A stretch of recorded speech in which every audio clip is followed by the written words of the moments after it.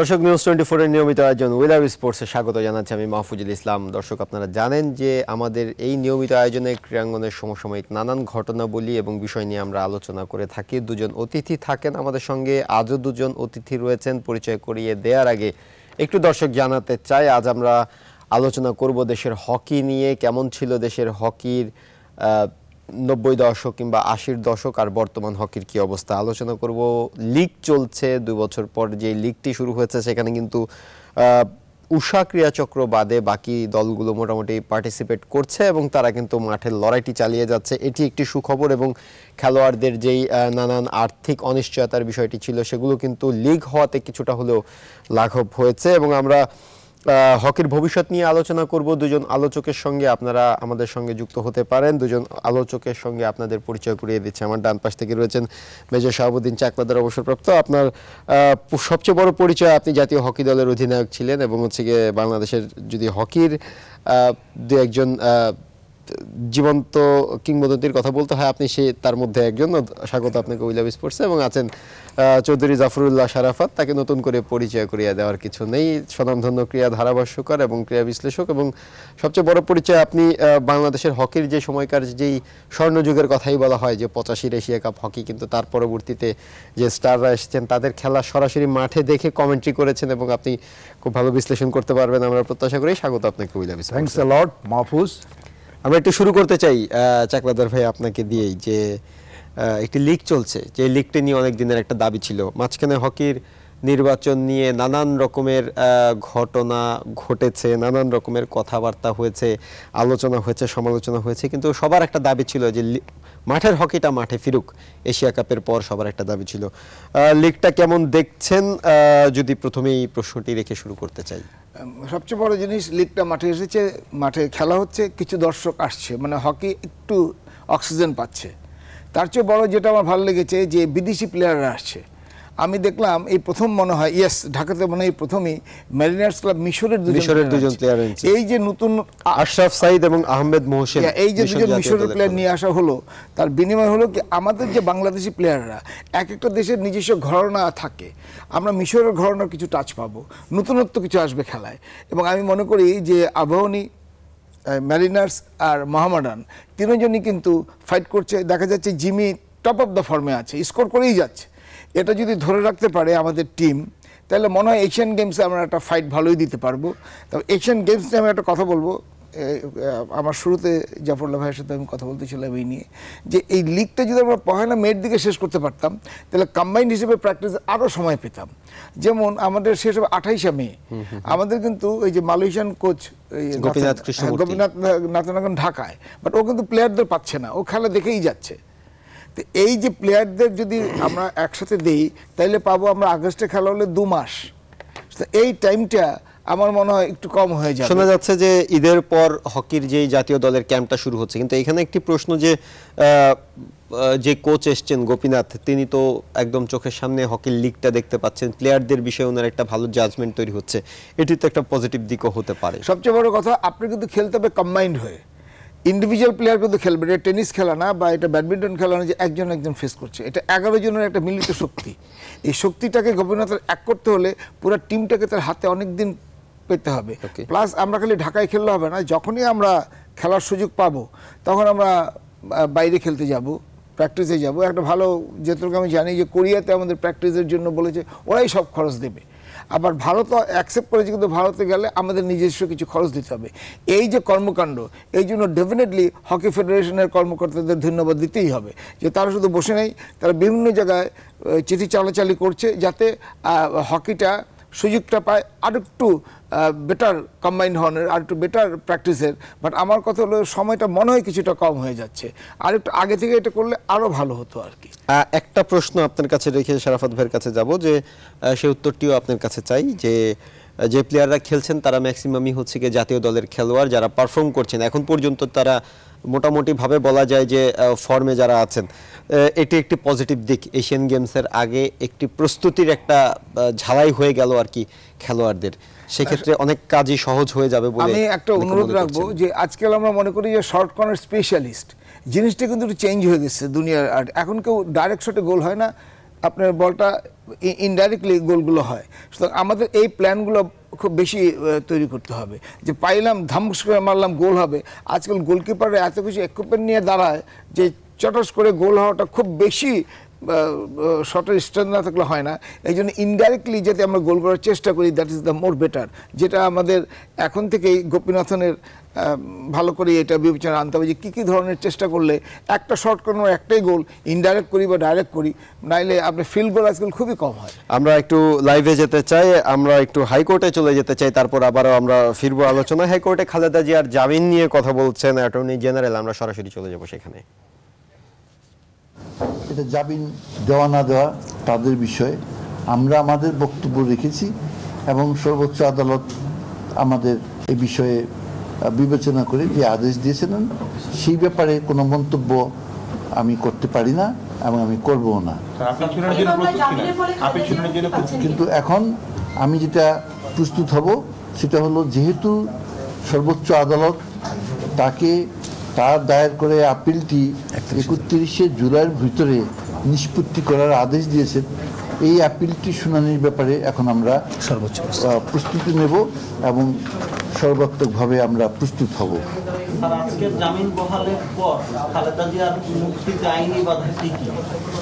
সেটা তার বিরুদ্ধে কি মামলা আছে, অন্য কোনো ওয়ারেন্ট আছে কিনা, পেন্ডিং আছে কিনা, সেটা তো আমি বলতে পারবো না, সেটা স্বরাষ্ট্র মন্ত্রণালয় বলতে পারবে এবং তার আইনজীবীরা বলতে পারবে।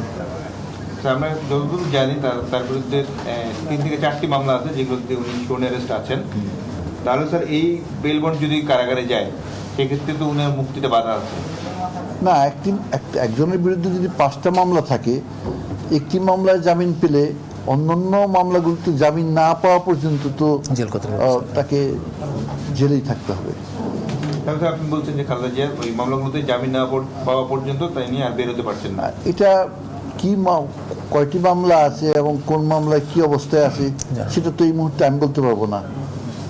তবে সচরাচর যেটা হয়, একজন আসামির বিরুদ্ধে যদি 5টি মামলা থাকে তাকে 5টি মামলাতেই তাকে জামিন নিতে হবে। যে মামলাই হোক না কেন, সেই হাইকোর্ট তাকে 12ই মার্চ জামিন দিয়েছিল 4 মাসের। এই 4 মাস কাউন্ট হবে কখন থেকে? 12ই মার্চ থেকে না আজকে থেকে? 4 মাসের জন্য তাকে জামিন দিয়েছিল এবং এই জামিনটা যেদিন হাইকোর্ট ডিভিশন দিয়েছিল এবং যেদিন এটা আপিল বিভাগ স্টে করে দিয়েছিল সেই কয়টা দিন ধরা হবে এবং আজকে থেকে আবার সেটা কার্যকরী হবে। মানে এই 4 মাস কাউন্ট হবে কখন থেকে?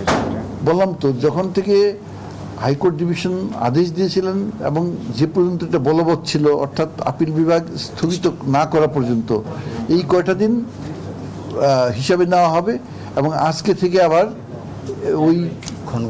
ওই দিনগুলো সহ আজকে থেকে আবার দিন গণনা শুরু হবে। স্যার, দুর্নীতি দমন কমিশনের আইনজীবী বলেছেন যে ওনারা শুনানির জন্য প্রস্তুত আছেন, আপনার সাথে পরামর্শ করবেন এবং দুদকের সাথে পরামর্শ করবেন, যেহেতু আপনাকে এখানে পার্টি করা হয়েছে। এই ক্ষেত্রে স্যার আপনারা কি ওই যে সাজা বাড়ানোর বিষয়ে যে আবেদনটা আছে? না, আমরা তো সাজা বাড়ানোর কোনো দরখাস্ত করিনি। সাজা বাড়ানোর দরখাস্ত করেছে দুর্নীতি দমন কমিশন। আমরা আমাদের মতো প্রস্তুত। Thank you. দর্শক, আমরা ছিলাম হাইকোর্টে, সেখানে খালেদা জিয়ার জামিন নিয়ে কথা বলছিলেন অ্যাটর্নি জেনারেল। আমরা চলে যাব আবারও আমাদের আলোচনায়। আমরা একটু শারাফাত ভাই আপনার কাছেই একটু আসতে চাই। আমরা শাহাবুদ্দিন চাকলাদার ভাইয়ের কাছ থেকে বেশ কিছু বিষয় শুনছিলাম যে লিগটি চলছে সেই লিগে বিদেশি খেলোয়াড়রা আসছে, একটি জমজমাট লিগ হচ্ছে বলা যায়, যদিও দর্শক খরা রয়েছে। আপনার আসলে যদি অতীত অভিজ্ঞতা থেকে একটু জানতে চাই যে অতীতে একসময় হকি খেলা হলে মাঠে দর্শক আসতে, এখন আসেন না, এর মূল কারণটা কি? এটা কি আসলে হকিতে খুব গোছানো সাংগঠনিক ব্যবস্থা না থাকা, নাকি হচ্ছে গিয়ে হকিতে সে ধরনের তারকা তৈরি না হওয়া? আপনার কাছে কি মনে হয়? ইয়াস, খুব গুরুত্বপূর্ণ প্রশ্ন, বিকজ আমি যদি একটু চাকলাদার ভাইয়ের সামনে বসে কথাগুলো বলি, যেমন ধরুন 30 বছর আগে যে 85 সালে এশিয়া কাপ অনুষ্ঠিত হলো ঢাকার বঙ্গবন্ধু জাতীয় স্টেডিয়ামে, তখন কিন্তু টার্ফে খেলা হতো না, ঘাসের উপরে খেলা হতো। সেই যে পাকিস্তানের সাথে বাংলাদেশের আমি বলবো যে তুল্য মূল্য প্রতিদ্বন্দ্বিতার যে পরশ বা স্পন্দন আমরা লক্ষ্য করলাম, আপনি জানেন খুব ভালো করে তখনকার বিশ্বখ্যাত বিশ্বনন্দিত হাসান সর্দার, হানিফ খান, কলিমুল্লাহ, তাদের কথা মনে পড়ে। তাদের বিরুদ্ধে যে মেজর শাহাবুদ্দিন চাকলাদার, কিসমত, নাসিম, মালেক চুন্নু, তারা যে প্রতিরোধ গড়ে তুলতে সক্ষম হয় এবং একেবারে শেষ মুহূর্তে গিয়ে হাসান সর্দার তিনি গোল করেন। এবং আমি বলবো যে তখন পাকিস্তান, আপনি জানেন, সাবেক বিশ্ব চ্যাম্পিয়ন হকিতে, তারা বেশ কয়েকবার অলিম্পিকে তারা চ্যাম্পিয়ন হওয়ার গৌরব অর্জন করে। সেই টিমের বিরুদ্ধে যে ডমিনেট করা, এটি অসাধারণ। এবং তখন যে দর্শক, আমি বলবো যে একেবারে জ্যামপ্যাক্ট দর্শকের যে জনসমুদ্র যেটিকে বলে, সেটিতে পরিণত হয় একেবারে ফুল গ্যালারি বঙ্গবন্ধু স্টেডিয়ামে। এবং তখন ফুটবল খেলা অত্যন্ত জনপ্রিয় এবং হকি স্টেডিয়ামে যে খেলা হতো, মাহফুজ, খুব অবাক করার মতো বিষয় যে বঙ্গবন্ধু মাঠে ফুটবল হতো, মাওলানা ভাসানী মাঠে হকি হতো এবং ফুটবল খেলা শেষ করে ওই দর্শকই কিন্তু হকি মাঠে প্রবেশ করতেন। ফলে মুহূর্তের মধ্যে হকি মাঠও কিন্তু দর্শকে পরিপূর্ণ হয়ে যেত। প্রবলেম যেটা, প্ল্যানিং গ্যাপ। আপনি দেখুন, এই যে চেয়ার নিয়ে যে টানাটানি, এক একজনের কে সভাপতি হবে, কে জেনারেল সেক্রেটারি হবে, কে জয়েন্ট সেক্রেটারি হবে, এটি নিয়ে যে গত কয়েক বছর হকির যে দুরবস্থা, এটি কিন্তু হকির পতনের মূল কারণ আমি বলবো। আপনি তখনকার ফুটবলের কথা যদি বলি, অত্যন্ত জনপ্রিয় খেলা বাংলাদেশে, এবং তার পরপরই কিন্তু ধরে নেওয়া হতো সবচেয়ে সম্ভাবনাময় খেলা কিন্তু হকি। আপনি দেখুন, আরমানিটোলা থেকে অনেক খেলোয়াড় বেরিয়ে আসতো, পুরনো ঢাকা, আরমানিটোলা, সেখান থেকে খেলোয়াড় বেরিয়ে আসতো। প্রচলনটা শুরু ফরিদপুর থেকে মালেক চুন্নুর কথা বলতে পারি, নাফেরার দেশে চলে গেলেন। তখন সিলেটে কিন্তু জমজমাট রামাল ওসাই, জুম্মন লোসাই, বোথ সাইড, সে কিন্তু ন্যাশনাল টিমের হয়ে খেলায় অবতীর্ণ হতেন রামাল ওসাই ফুটবল এবং হকিতে। ফলে এই যে লিগগুলো, সেগুলো কিন্তু টোটালি বন্ধ। সেই জমজমাট লিগ এখন আমরা লক্ষ্য করি না, যে কারণে সাপ্লাই লাইন বা পাইপলাইন সেটি কিন্তু অনেক দুর্বল। জিমি দেখুন, তিনি হ্যাট্রিক করার গৌরব অর্জন করলেন। তার একটু আগে যদি যাই, রফিকুল ইসলাম, কামালদের কথা বলতে পারি। তার একটু আগে যদি যাই, খাজা রহমতুল্লাহ, তার নামে একটা টুর্নামেন্ট হয়ে গেল। তারাও কিন্তু এদেশের হকির উজ্জ্বল নক্ষত্র, কোনো সন্দেহ নেই। পাশাপাশি আপনি যদি দেখেন যে আমাদের দেশে যে হকির যে প্ল্যানিংগুলো, আমি একটু এশিয়া কাপ যেটি হয়ে গেল সেটির দিকে যদি একটু তাকাই, আপনি দেখুন যে বাংলাদেশ যে দলটি গঠন করা হয়, যে স্কোয়াড ঘোষণা করা হয়, তখন কিন্তু চায়না গিয়ে অনুশীলন খেলায় অংশগ্রহণ করে। ওই সময় কিন্তু দল বরং আমাদের দেশে নিয়ে এসে আমাদের মাঠে, আমাদের হকি মাঠে কিন্তু অনুশীলন করার কথা। একদম ঠিক। কিন্তু বাংলাদেশ দলকে নিয়ে যাওয়া হলো চায়নাতে। ওখানে গিয়ে খেলে আমাদের কি লাভটা হবে? এখন যেমন সামনে এশিয়ান গেমস হবে, বাংলাদেশ দল বিদেশে গিয়ে বেশ কয়েকটি খেলায় যদি অংশগ্রহণ করে, সেটি হবে বাংলাদেশ দলের জন্য ডেফিনেটলি মঙ্গলের কারণ। খেলা তো বিদেশে হবে, ইন্দোনেশিয়া। আমার যেটা একটু যদি ইন্টারাপ্ট করি, প্রশ্নটা ছিল যে আপনার এই প্রসঙ্গের সূত্র ধরেই যদি বলি যে আসলে এখন যে দর্শক হয় না, এটির কি অন্যতম বড় কারণ এই চেয়ার নিয়ে কাদা ছোড়াছড়ি, নাকি তারকা খেলোয়াড় তৈরি না হওয়া? হ্যাঁ, এটাকে আপনি কিভাবে বলবেন? Absolutely both. চেয়ার নিয়ে যে টানাটানি, ডেফিনেটলি এটি অন্যতম দাবি, অন্যতম কারণ। এর পাশাপাশি তারকা খ্যাতি, ডেফিনেটলি মেজর চাকলাদার, এরকম খেলোয়াড়, জুম্মান লোসাই, মালেক চুন্নু, আলমগীর চুন্নু, খাজা রহমতুল্লাহ, ড্যানিয়েলের মতো খেলোয়াড়। দেখুন, একটু আগে দুজন মিশরের খেলোয়াড়ের কথা বললেন আপনারা, তখন কারা ঢাকা লিগে খেলতেন? আমি যদি শাহবাজ খানের কথা বলি, আমি যদি তাহিরের কথা বলি, আমি যদি জিয়ার কথা বলি, তারা কিন্তু ঢাকা লিগে খেলতেন। ভারতের সুপারস্টার তখন ধনরাজ পিল্লাই, তার মতো খেলোয়াড়, তিনি কিন্তু আবাহনীর হয়ে খেলতেন। মমতাজের কথা মনে থাকার কথা, মোহামেডানের হয়ে খেলায় নামলেই হ্যাটট্রিক, 2 গোল 3 গোল 4 গোল। সেই ধরনের খেলোয়াড় কিন্তু এখন হকি লিগে দেখা যায় না। 2 বছর পরে হকি লিগ শুরু হলো। এর আগে বিভিন্ন খেলায় মোহামেডান একটা ঐতিহ্যবাহী অত্যন্ত জনপ্রিয় দল, তারা অংশগ্রহণ করেনি। উষার মতো একটা শক্তিশালী দল, তারা অংশগ্রহণ করেনি। এবার যে উষার অংশগ্রহণ না করাটাই কি লিগের জৌলুস একটু কমেছে কিনা আপনি কি বলবেন? এটা কিসের অংশ আপনি বলবেন যে আসলে মানে আসলো না, তারা দলবদল করলো না?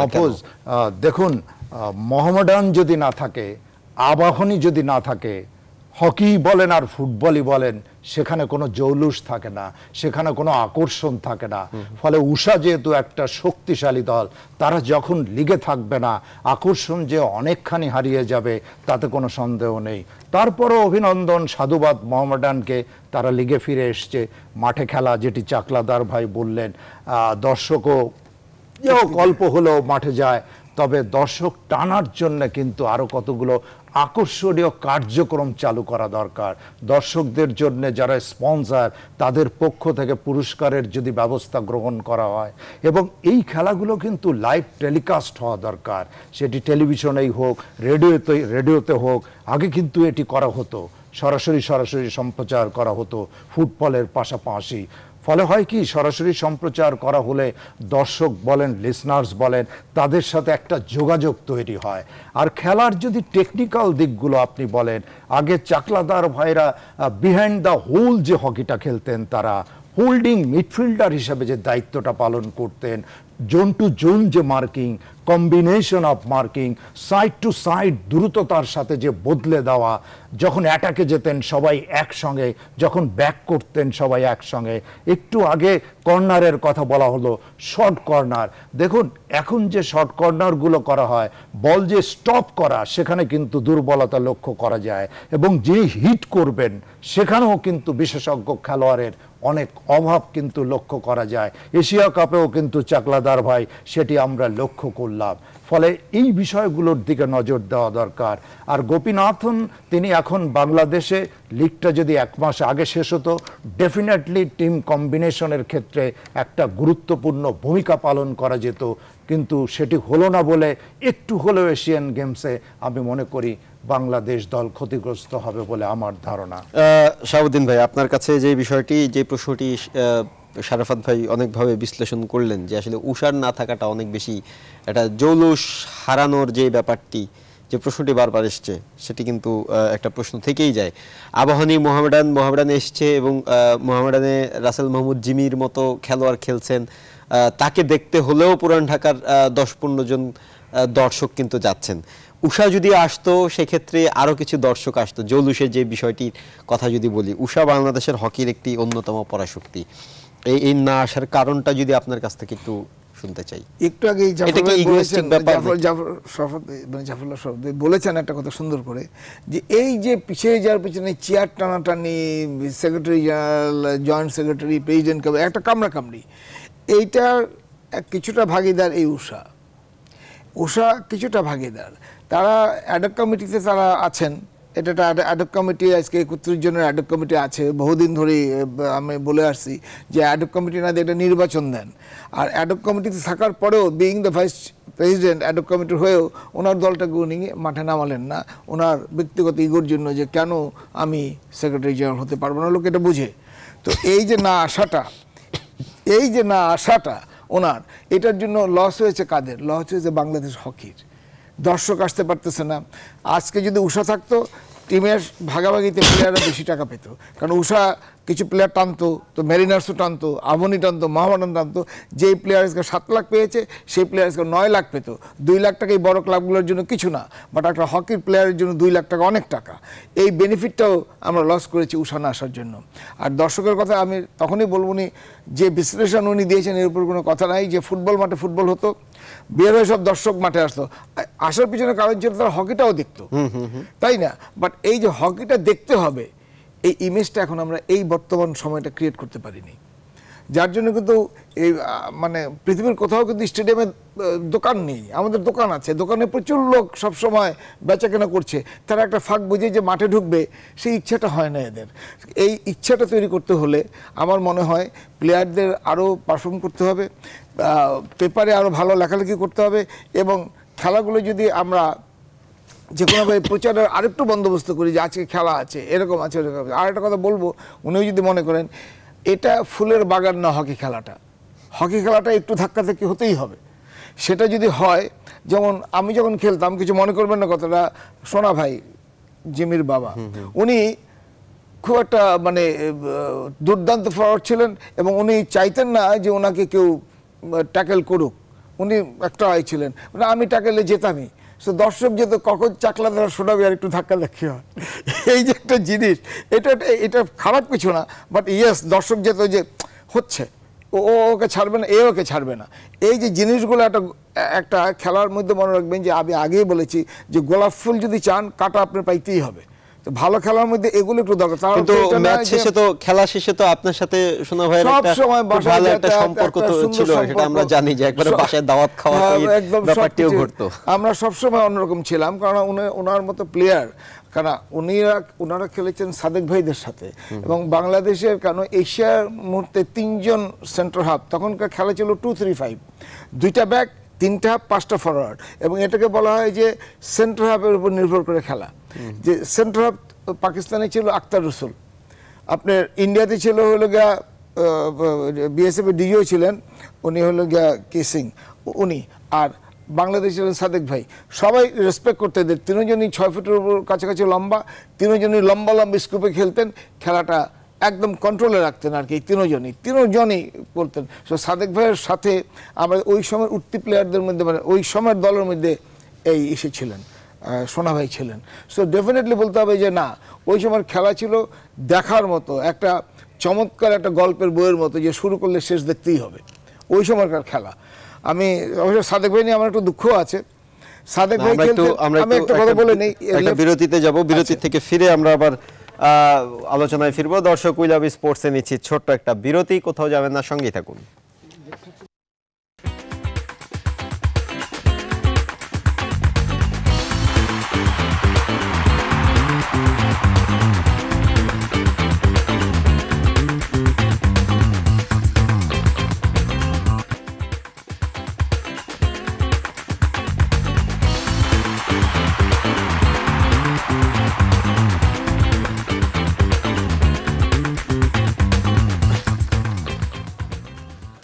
দর্শক, বিরতির পর আবারও স্বাগত উই লাভ স্পোর্টসে। আমরা হকি নিয়ে আলোচনা করছিলাম। আজকে আমাদের যেই বিষয়বস্তু, হকির কেমন চলছে দেশের হকি, দেশের হকির হালচাল নিয়ে কথা বলছেন আমাদের দুজন অতিথি রয়েছেন। আছেন মেজর শাহাবুদ্দিন চাকলাদার অবসরপ্রাপ্ত, আছেন চৌধুরী জাফরুল্লাহ শারাফত। আমরা বিরতির আগে শাহাবুদ্দিন ভাই আপনার কাছে ছিলাম, আমরা একটু শারাফত ভাই আপনার কাছ থেকেই একটু আসতে চাই যে এই যে বেশ কিছু বিষয় উত্থাপন করলেন, একটু স্মৃতিচারণের মতোই আমি বলবো আর কি।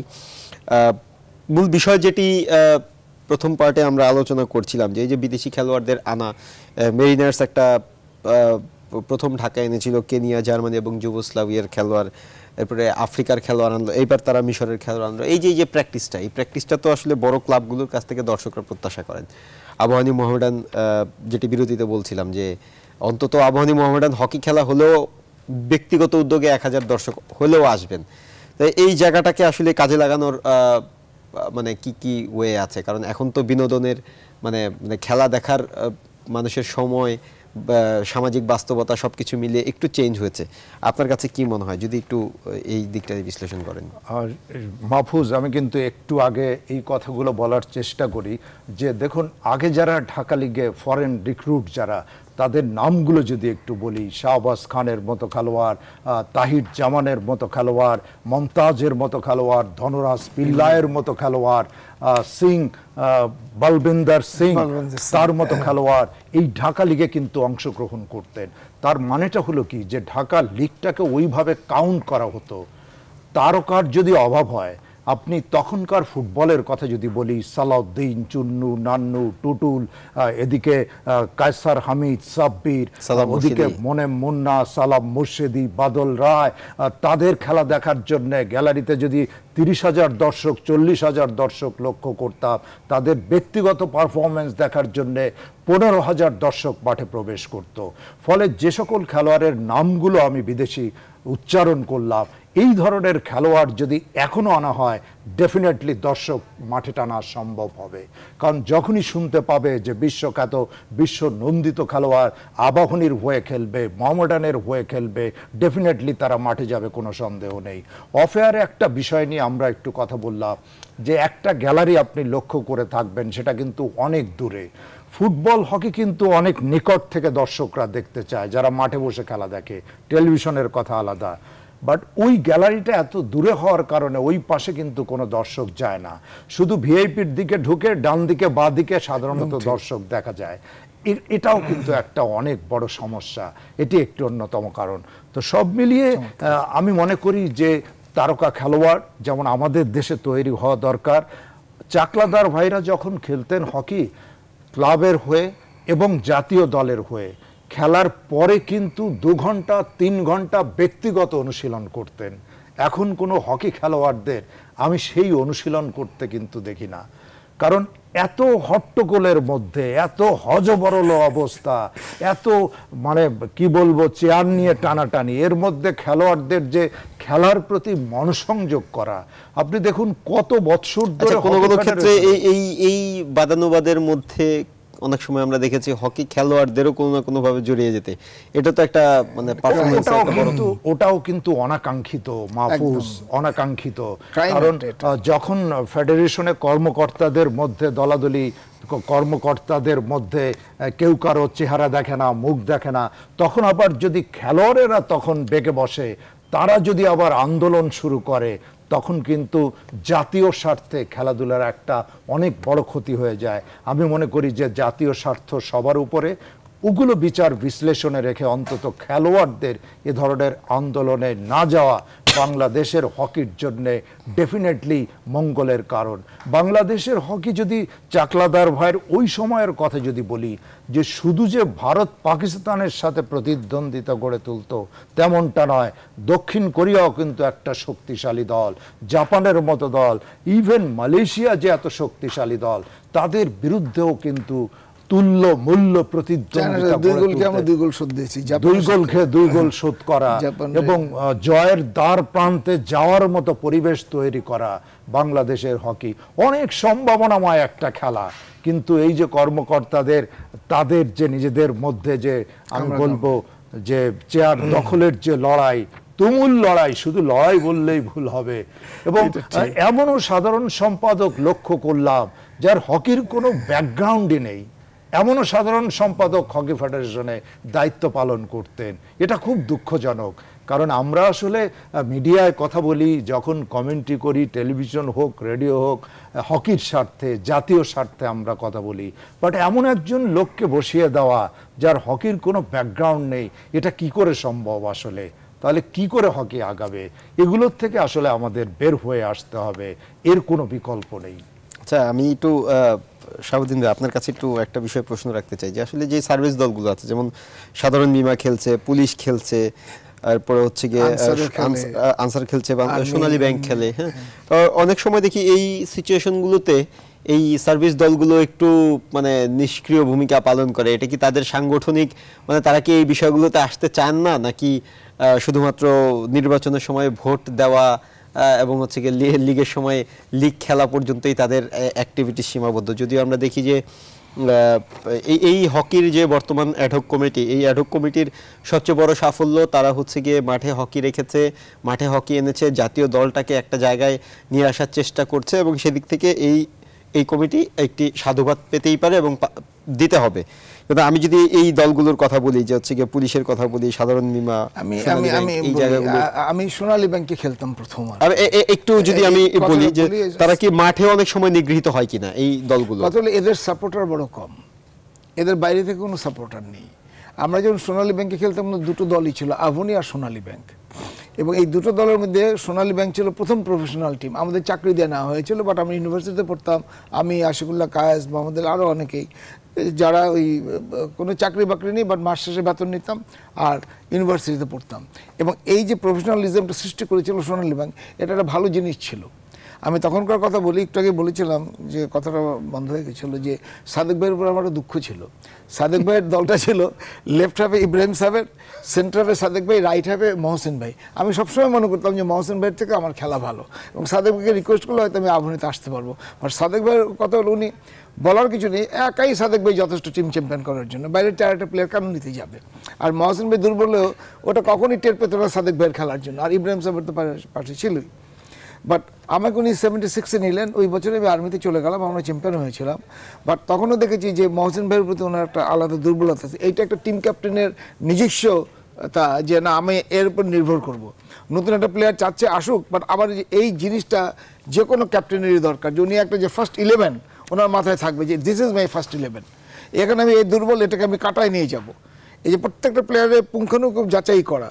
তখনকার একটা কথা, একটা নাম বলে অজিত পাল সিং ছিল ইন্ডিয়ান টিম ক্যাপ্টেন এবং সেন্টার হাফ, আখতার হোসেন ছিল পাকিস্তানের টিম ক্যাপ্টেনও সেন্টার হাফ, এবং বাংলাদেশের সাদেক ভাই ছিল টিম ক্যাপ্টেন এবং সেন্টার হাফ। তখনকার খেলাটাই ছিল সেন্টার হাফ নির্ভর খেলা। আর আপনি যে কথাটা বললেন যে এইদের সবচেয়ে বড় দুর্বলতা, অফিস টিমগুলোর কোনো সাপোর্টার নেই। আমি নিজে আর্মি টিমে খেলেছি, আমার বাইরের দর্শক হাজার জিততেছি, ভালো খেলতেছি, তারপর সাপোর্ট দেবে না। ওই জিতার পরে বলবে তোরা কোথায় জানি একটা ভুল করেছিস। মানে এই টিমগুলোর সাপোর্টের বড় অভাব। তারা মাঠের মধ্যে নিগৃহীত হয় কিনা? নিগৃহীত হলে অলওয়েজ বলে রাখবেন, নিগৃহীত কোনো প্লেয়ার হলে কোনো প্লেয়ার ফেস করে না, নিগৃহীতকে বাঁচায় দর্শকরা। দর্শকই যদি সাপোর্টারই না থাকে, সমর্থকই না থাকে, তাহলে নিগৃহীত হলে বাঁচাবে কে? আজকে যান না ম্যারিনার্সের প্লেয়ারের একটা থাপ্পড় দেন না, মাঠ থেকে আপনি আসতে পারবেন না, ওই প্লেয়ার কিছু বলবে না, দর্শকরাই যথেষ্ট। আজকে একটা সুডার লেভেলের প্লেয়ারকে থাপ্পড় দেন, ম্যারিনার্সকে দেখ, ওর কিছু করার নেই। সো সমর্থকদের একটা শক্তি, একটা প্লেয়ারের যে বাঁচাতে হলে সমর্থকের বড় শক্তি, এটা মাথায় রাখতে হবে। এবং এই যত যাই বলেন আবনি, মোহামেডান, ম্যারিনার্স এবং উষারও সমর্থক। এখানে একটা বড় প্রশ্ন থেকে যায়, আসলে সমর্থক গোষ্ঠী কতটুকু তৈরি করতে পারলো ক্লাব? এইটাই বড় বিরতি থেকে ফিরে আবার এই বিষয়ে আলোচনা করবো, শারাফাত ভাইয়ের কাছে ফিরবো। দর্শক, উই লাভ স্পোর্টসে নিচ্ছি ছোট্ট একটা বিরতি, কোথাও যাবেন না, সঙ্গেই থাকুন।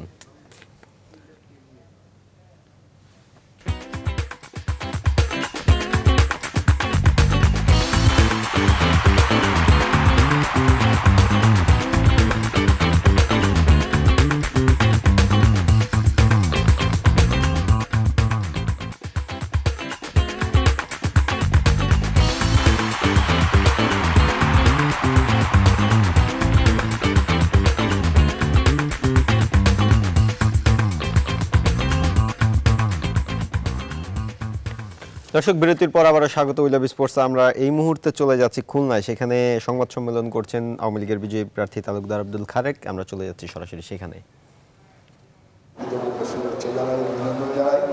পাশাপাশি আমি নগরবাসীর কাছে কৃতজ্ঞতা জানাই যে তাদের ভোটের প্রয়োগ করে আগামী 5 বছরের জন্য আমাদের উপর যে দায়িত্ব দিয়েছেন, আমি ইনশাল্লাহ এইটুকু বলতে চাই যে সততা, নিষ্ঠা, দুর্নীতিমুক্ত এবং সুন্দরভাবে খুলনার মানুষের প্রত্যাশা অনুযায়ী এই সিটি কর্পোরেশনকে আমরা উন্নত সিটি কর্পোরেশন আমরা উপহার দেবো ইনশাল্লাহ এই 5 বছরের মধ্যে।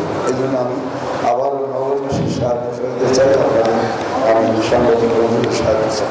এখানে আমাদের দলীয় নেতা কর্মীর প্রতি আমি গভীর কৃতজ্ঞতা জানাই, যারা অত্যন্ত নিবেদিত প্রাণ, একজন রাজনৈতিক কর্মী হিসেবে নিজের সমস্ত আরামায়েশকে সমস্ত পরিত্যাগ করে দলের বিজয়ের জন্য তারা কাজ করেছেন। আমি সমস্ত খুলনা আমাদের দলীয় নেতাকর্মীদের কাছে আমি কৃতজ্ঞতা জানাই, অভিনন্দন জানাই, শুভেচ্ছার পাশাপাশি আমাদের বিভিন্ন জেলা এবং বিশেষ করে খুলনা জেলার বিভিন্ন উপজেলা, বাগেরহাট জেলার বিভিন্ন উপজেলা, আমাদের নড়াইল, সাতক্ষীরা, যশোর, ঝিনাইদহ বিভিন্ন এলাকা থেকে আমাদের শুভাকাঙ্ক্ষী যারা তারা এখানে এসেছেন, তাদের আত্মীয় স্বজনকে তারা নৌকার পক্ষে ভোট চাওয়ার জন্য আমি তাদের কাছে আমার গভীর কৃতজ্ঞতা এবং আমি তাদের অভিনন্দন।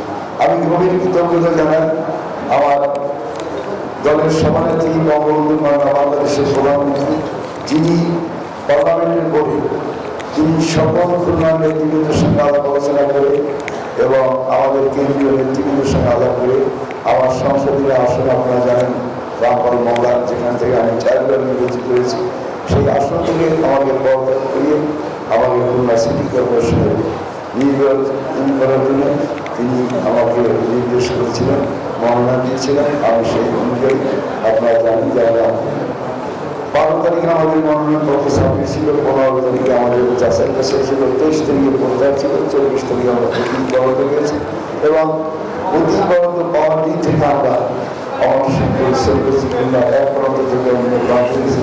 যদিও সংক্ষিপ্ত সময়ের মধ্যে আমাদের সকলের মাধ্যমে যেতে পারিনি, তারপরও আপনাদের মাধ্যমে আমি আমাদের নগরবাসীকে আমি দোয়া চেয়েছি এবং তাদের কাছে যেতে পারিনি দোয়া চেয়েছি। কালকে জনগণ তাদের সেই প্রত্যাশিত ভোট দিয়ে নির্বাচিত করেছেন। আমি এই জন্য আবারও আমি এখানে আমাদের 14 দল, আমি কিন্তু সমর্থিত, আমি 14 দলের নেতৃবৃন্দকে আমি অভিনন্দন দিই। আপনারা জানেন যে ভোট এখানে হয়েছে, সেই ভোটের ভোটের মধ্যে রয়েছে 1,74,850 আর ধানের শীষ হয়েছে 1,09,901। এইগুলো ফলাফল। অর্থাৎ এই প্রসঙ্গে আমি দুটি কথা বলতে চাই যে আমরা নির্বাচন চলাকালীন সময় আমরা বিভিন্নভাবে আমরা লক্ষ্য করেছি আমাদের প্রতিপক্ষ যে সমস্ত প্রার্থী ছিলেন তাদের অনেকেই নির্বাচন শুরু থেকে বিভিন্নভাবে বিভ্রান্ত সরানোর জন্য অসত্য কথা মানুষের সামনে তুলে দেওয়ার জন্য চেষ্টা করেছেন। এরপরও আমি মনে করি এই নির্বাচন অবাধ সুষ্ঠু নির্বাচন হয়েছে। আপনারা যারা সাংবাদিকরা কালকে দেখছেন, আমি সকাল থেকে এবং 4টে পর্যন্ত আমি বিভিন্ন ভোট কেন্দ্রে আমি পরিদর্শন করেছি এবং আপনারাও আমার সঙ্গে ছিলেন। আপনাদের সঙ্গে আমার বিভিন্ন বিষয়ের কথা আমি বলেছি, পাশাপাশি অনেক সাংবাদিক বন্ধুরা আমাদের দিচ্ছি। আমরা ভোট কেন্দ্রে এমন কোনো ঘটনা আমাদের নজরে পড়ে না যে আমরা বলতে পারি যে সুষ্ঠু এবং সুন্দর অবাধ নির্বাচন। কিছু কিছু দুই একটা জায়গায় বিচ্ছিন্ন ঘটনা শেষ হলো কাউন্সিলর প্রার্থী একাধিক থাকার কারণে তাদের এই ভোট আনা নেওয়া কিংবা তাদের মধ্যেই এই গণ্ডগোলটা ম্যাক্সিমাম তাদের মধ্যে। কিন্তু যারা বলেন যে মেয়র ইলেকশনের জন্য এই অনেক আমি শুনি যে বলেন যে বিভিন্ন জায়গায় ভোট কেন্দ্র দখল কিংবা ভোট অবৈধভাবে দেওয়া, এইগুলো কিন্তু খুলনায় আপনার এই নির্বাচনে আমি যতগুলো জায়গায় দেখছি আমি 1 নম্বর থেকে এই পর্যন্ত আমি গেছি। কিন্তু এই অপপ্রচারগুলো কিন্তু একটা সুষ্ঠু নির্বাচন মানে প্রশ্নবিদ্ধ করার জন্য কিন্তু এই কাজগুলো তারা বলতেছে। আমি আপনাদের মাধ্যমে আপনাদের কাছে অনুরোধ করব, দয়া করে আপনারা যারা খুলনার সাংবাদিক কিংবা ইলেকট্রিক মিডিয়া ঢাকার সাংবাদিক যারা আসছেন, আপনারা দয়া করে আপনারাই ইতি ছিলেন মানে মহানগরীতে ছিলেন, আপনাদের এখানে অনেক পর্যবেক্ষণ ছিল। অর্থাৎ এত কিছুর পরেও তারা কিভাবে তাদের দৃষ্টিতে যে এতগুলো ভোট কেন্দ্রে সেখানে তারা পূর্ণ ভোট চেয়েছে কিংবা তাদের ভোট মানে নির্বাচন সঠিক হয় না, এই সমস্ত কথা বলছে। আমার মনে হয় সাথে এখানে আমাদের খুলনা সাংবাদিক সমাজ যারা বিভিন্নভাবে এই খুলনার উন্নয়নের জন্য খুলনার বিভিন্ন সমস্যার জন্য যারা কথা বলছেন, আমি সেই সমস্ত সাংবাদিক বন্ধুদের বলবো যে আপনারা যেটা দেখছেন সেই জিনিসটাই আমার মনে হয় মানুষের সামনে তুলে দেওয়া উচিত, কাছে তুলে দেওয়া। কেন আগামী 18 তারিখে এই বছর 18 সালের ডিসেম্বর মাসে আমাদের জাতীয় সংসদের নির্বাচন হবে। এই নির্বাচনকে প্রশ্নবিদ্ধ করার জন্য, নির্বাচন কমিশনকে প্রশ্নবিদ্ধ এবং সরকারের ভাবমূর্তি নষ্ট করার জন্য একটা মহল দীর্ঘদিন পর্যন্ত তাদের মন করার কথা বলে তারা পরিবেশকে দূষণ করার জন্য চেষ্টা করছেন। আমি মনে করি এটা দুর্নীতি, এইগুলো স্থানীয় সরকারের কাজে এইগুলো থাকা উচিত। আমি সর্বজন সাংবাদিক বন্ধুদের কাছে আমি বলবো যে খুলনার এই যে নির্বাচন আপনারা অতীতেও দেখছেন, 13 সালে আমি নির্বাচন করেছিলাম। 13 সালে আমি দলের সভাপতি ছিলাম। আমি 5 বছর সফলভাবে কাজ করার পর আমি কিন্তু সেই নির্বাচনে আমাদের প্রতিপক্ষরা কিন্তু সারাদিন একই কথা বলছে, সুষ্ঠু নির্বাচন হচ্ছে না, বল হচ্ছে। আজকে যে কথাগুলো বলতেছে সেদিনও কিন্তু সেই কথাগুলো বলছে, কিন্তু সেদিন তাদের অনুকূলে রায় যাওয়ার পরে এরপর আর কোনো কথা বলে। অর্থাৎ জয়লাভ করলে সব ঠিক আছে, কিন্তু জয়লাভ না করলে যে নির্বাচন সুন্দর হয় না শুধু নির্বাচন বিতর্কিত যেই কথাগুলো তারা সবসময় বলে এখনো তারা বলে গেছে। সেই জন্য আমি আপনাদের কাছে আমার অনুরোধ থাকি যে দয়া করে আপনারা দর্শক, আমরা ছিলাম খুলনায়, সেখানে তালুকদার আব্দুল খালেক সংবাদ সম্মেলন করছিলেন। আমরা ফিরবো আলোচনায়। আমরা হয়তো বা একদম শেষ পর্যায়ে একটু শারাফত ভাই আপনার কাছ থেকে একটু আসতে চাই। আপনি যেই হকির যেই একটা স্বর্ণযুগ দেখেছেন, সেখান থেকে আসলে এখন যদি হকিকে ডেভেলপ করতে হয়, সবচেয়ে আগে যে কোন কাজটি করতে হবে? অবশ্যই মাঠে হকি রাখার বিষয়টি তো আছে, তার চেয়ে বড় কথা হচ্ছে কি আসলে অভ্যন্তরীণ যেই সমন্বয়ের অভাব যেটি বলি, সেটি কি আসলে দূর করাটা কতটা জরুরি এই মুহূর্তে? অভ্যন্তরীণ যে সমস্যা, এটি এই মুহূর্তে না, অনেক আগেই করা দরকার, সেটি করা হয়নি। আশা করব যে আর এই ধরনের সমস্যা আমরা দেখব না। শাহাবুদ্দিন চাকলাদার ভাই, মেজর শাহাবুদ্দিন চাকলাদার, উনি যখন বল ধরতেন ধারাভাষ্যে, তখন একমাত্র টেলিভিশন বাংলাদেশ টেলিভিশন, সাদা কালো টেলিভিশন। আমি প্রায় বলতাম বল পেয়ে গেলেন মিস্টার ওয়াল, অর্থাৎ মেজর চাকলাদার, যিনি একাই 100। মানে এই তারকার কিন্তু অনেক অভাব। আর যেটি আপনি বললেন যে এই চেয়ার নিয়ে টানাটানি, এগুলো দূর করতে হবে। আর একমাত্র আপনি দেখুন বাংলাদেশ দলে যারা খেলে থাকেন, হকি দলে অলমোস্ট কিন্তু বিকেএসপির খেলোয়াড়। এই শুধু একটা বিকেএসপি দিয়ে আসলে হবে না, এরকম আরও কয়েকটি বিকেএসপি করা দরকার। বিকেএসপি মিন ওই ধরনের খেলোয়াড় তৈরির কারখানা তৈরি করা দরকার। এটি একটি বিষয়। এর পাশাপাশি খেলোয়াড়দের ওই যেটি বললাম, ক্লাবের অনুশীলনের পর বা জাতীয় দলের অনুশীলনের পর যে ব্যক্তিগত অনুশীলন করা, এটি দরকার। আর টার্পের বড় অভাব। একটা দুটো টার্প দিয়ে আসলে হকির উন্নয়ন করা যায় না। আপনি ভারতের দিকে তাকিয়ে দেখেন, বা বিশ্বের অস্ট্রেলিয়ার কথা বলেন, যারা হকিতে অসাধারণ, জার্মানির কথা বলেন, টার্ফের কোনো কমতি নেই। এই টার্ফ আমাদের অনেক বেশি বাড়াতে হবে, এবং প্ল্যানিং যাতে গ্যাপ না হয়, এদিকে লক্ষ্য রাখতে হবে। একটু অল্প করে হচ্ছে কি, একটু 20 সেকেন্ডের মধ্যে একটু শাহাবুদ্দিন ভাই আপনার বক্তব্যটি শুনতে চাই, এবং আপনার প্রত্যাশাটা আসলে কি থাকবে, কোন জায়গাটায় আর কাজ করার জায়গা রয়েছে? শারাফত ভাই খুব সুন্দর। সবচেয়ে বড় কথা হলো এই মুহূর্তে যে কথাগুলো বললেন, এটাই হকির একদম মানে বটম লাইন হওয়া উচিত, যে প্রত্যেকটা পয়েন্ট উনি চমৎকারভাবে বলেছেন। সাথে আমি বলতে চাই যে হকির যে সেক্রেটারি জেনারেল এই মুহূর্তে সাদেক ভাই আছেন, ওনার যে পরিকল্পনাগুলো তা যাতে বাস্তবায়িত হয়, তাইলে হকি আগাবে আমি মনে করি আর কি। যে হকি এই মুহূর্তে দর্শককে একটু টানতে পারছে, লিগ হচ্ছে। আমাদের বড় কথা হলো এশিয়ান গেমসে আমরা যদি খুব পিছনের দিকে না থাকি, মোটামুটি যদি ভালো করে আসতে পারি, হকির জাগরণ হবেই, ব্যক্তিগত মত। একদম যদি ফিনিশিং টানতে হয়, যেই বিকেএসপির কথা বললেন, সেই বিকেএসপি আসলে দেশের বিভিন্ন জায়গায় হকি খেলার অবস্থা করুন, খেলা হয়ই না বলতে গেলে। সেক্ষেত্রে বিকেএসপিতে যেখানে হকিটা নিয়মিত হয়, 2 বেলা প্র্যাকটিস হয়, সেখান থেকেই হকি খেলোয়াড় আসবে, সেটি স্বাভাবিক। আমরা একেবারে শেষ মাহফুজ, বিকেএসপির পাশাপাশি যে লিগগুলো আগে হতো, সিলেটে লিগ হতো, আপনি খুব ভালো করে জানেন, ফরিদপুরে লিগ হতো, রাজশাহীতে লিগ হতো, অনেক খেলোয়াড় কিন্তু সেখান থেকে বেরিয়ে এসছে। আর ঢাকা তো বললামই, নবাব বাড়ির কথা, আরমানিটোলা, অনেক খেলোয়াড়। একদম শেষ পর্যায়ে আপনার কাছ থেকে একটা জিনিস একটু জানতে চাইবো, যেই পুরনো ঢাকা থেকে হকি খেলা শুরু, সেই হকি খেলা কি আসলে পুরনো ঢাকায় স্তীমিত হয়ে যাওয়ার কারণে কি ঢাকা লিগের এই অবস্থা কিনা? অন্যতম কারণ, এটি একটি অন্যতম কারণ। আমরা অবশ্যই হচ্ছে গিয়ে প্রত্যাশা করি যে হকি এগিয়ে যাবে, এবং যে আলোচনাগুলো করলাম সে আলোচনাগুলো ফলপ্রসূ হবে, এবং ভবিষ্যতে যে পরিকল্পনাগুলো নেওয়া হচ্ছে হকির ডেভেলপমেন্টে, সেগুলো এক্সিকিউশন হবে এবং বাস্তবায়ন হবে। আপনাদের দুজনকে ধন্যবাদ আমাদের স্টুডিওতে আসার জন্য। মাহফুজ, আপনাকেও ধন্যবাদ। ধন্যবাদ দর্শক আপনাদেরকে আমাদের সঙ্গে থাকার জন্য। আমরা পরবর্তী দিন আরো অন্য কোনো বিষয় নিয়ে আলোচনা করব। ভালো থাকবেন, সুস্থ থাকবেন।